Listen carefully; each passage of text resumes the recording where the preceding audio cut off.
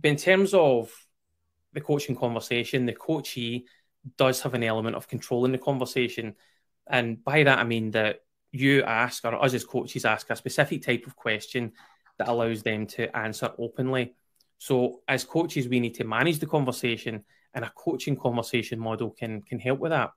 Now, there's lots of models out there. I mean, just hitting Google, there's a long list.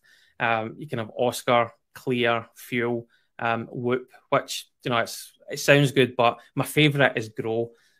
G as goal. You start off with the end in mind, then you move on to R, reality, and this is where the agent is at that moment in time.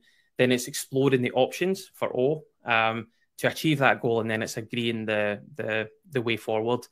Now, the thing is, these are all loosely similar. It's about finding the one that suits your conversation style.